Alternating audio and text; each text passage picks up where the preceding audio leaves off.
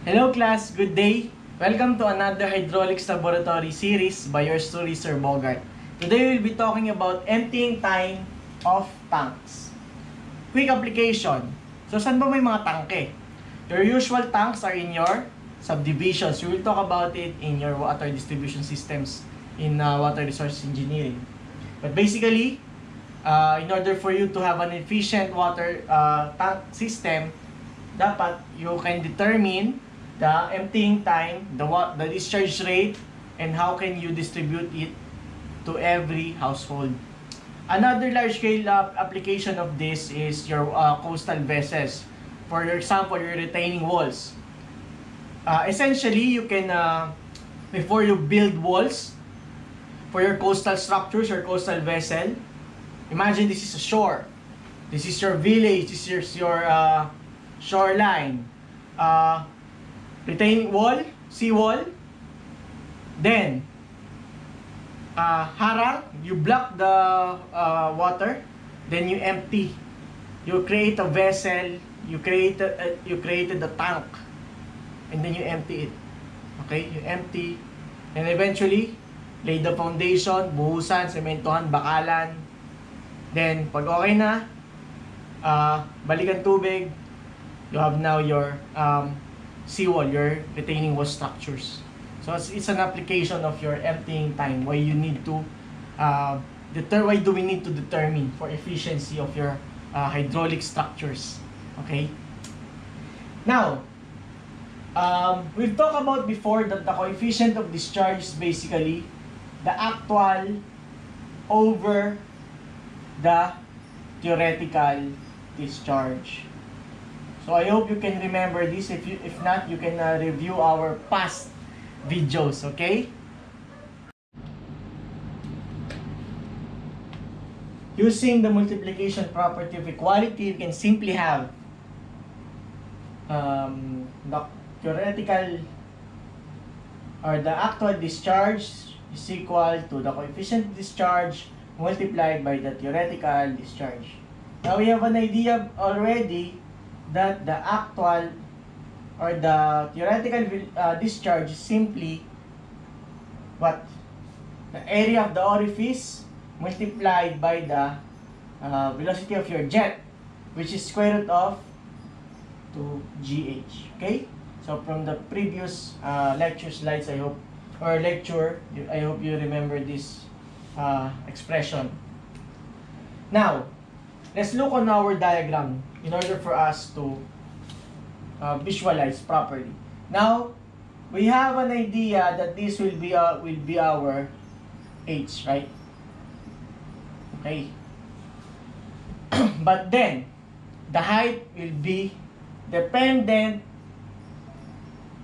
on your time. So it is changing while you are emptying it. Okay? So take note of that. By now, you also have an idea that the actual discharge, let's try to look this simply to be your volume over time, right? And as we said from the diagram, that the volume, I hope you can imagine this already, class, that the height is changing, but our cross-sectional area, assuming that our tank is a cylinder, as a cylindrical vessel, the area is not changing. Okay? Therefore, we have area multiplied by delta H over the time is also changing, thus we have delta T. Now, one thing that is missing here in this expression, take note that your change or the changing environment is going downwards. We don't want to go down. That's why it's negative, okay? We always go up. But then, for this term, let's put it there. So the height is changing as your time changes. So we can equate the two. Now, area multiplied by your delta negative dH over dt is simply equal to your actual or theoretical discharge CD, area of orifice, multiplied by your velocity. Okay? Solving further, we can have dt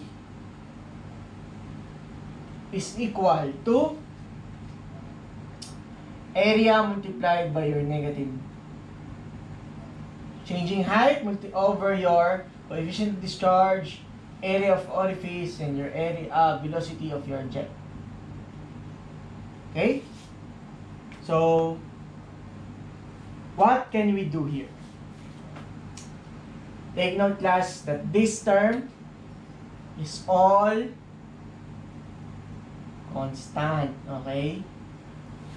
So, we can assume this variable to be letter B. Okay? For us to simply rewrite.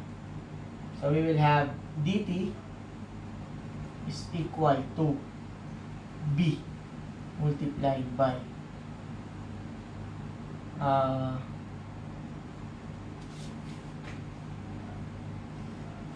square root or h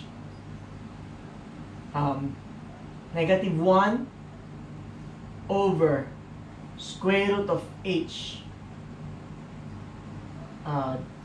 dh. Okay? Now, in order for us to cancel the derivatives, we simply integrate both sides. Okay? So, dt being a function, emptying time, first full. So, you will start at 0, and then you will end at t, your upper limit. It will be 0, it will be t to 0. Okay? Now, for your beta, for your delta h, that will be h1, upper limit h2 to h1. So that will be h2 to h1. Another field to simply answer. Okay, so integral of dt, that is very basic. That will be give us t from 0 to t.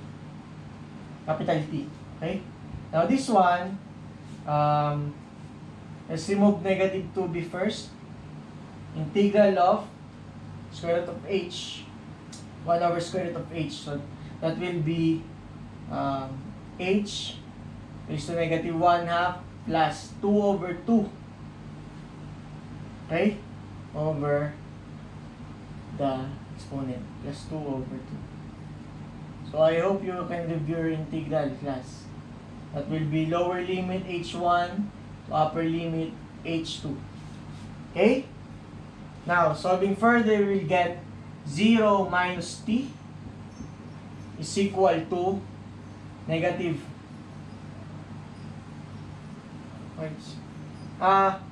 Sorry, class. This is already, I already converted this. So, negative 1/2. That will give us division of fractions. Okay? Negative 1/2. 1 divided by negative 1/2 will give us negative 2. So that will give, okay, negative 2b. This will give us h over raised to 1/2 from h1 to h2. Okay, let's rewrite properly. Negative t is equal to negative 2b square root of h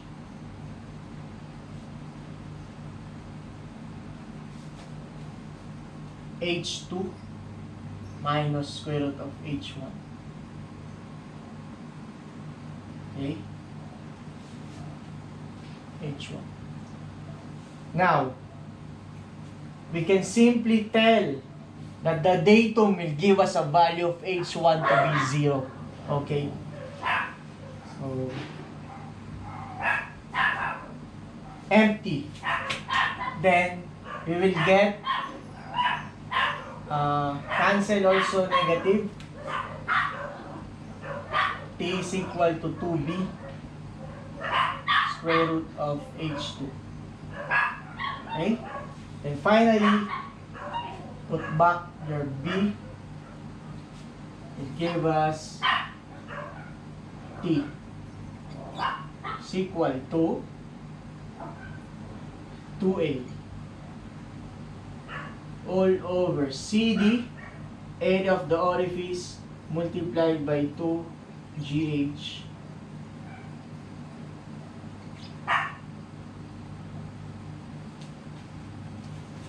over your height.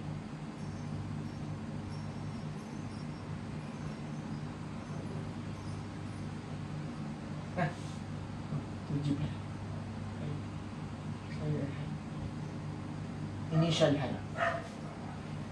H2 is your initial height.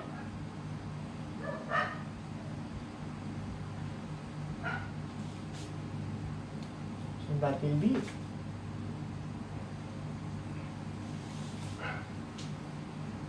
Thank you, class, and that is your emptying time for your vessels.